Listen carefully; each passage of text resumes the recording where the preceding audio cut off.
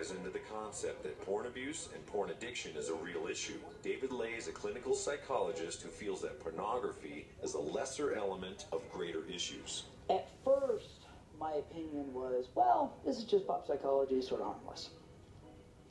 I ended up believing, in fact, that this is pretty dangerous, that this is psychology and medicine playing a role in suppressing sexuality in our culture.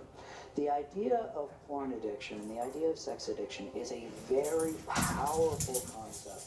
It has stuck around for 30 years and plus for a lot of reasons. Porn addiction and sex addiction is a way for culture and society to label sex as dangerous, something that we need to be afraid of.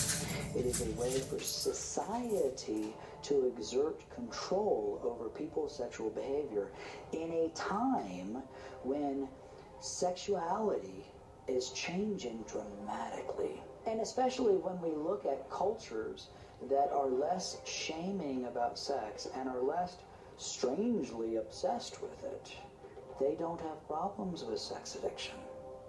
There are cultures through history and cultures in the world today that don't treat sex in this way, that don't treat it as taboo.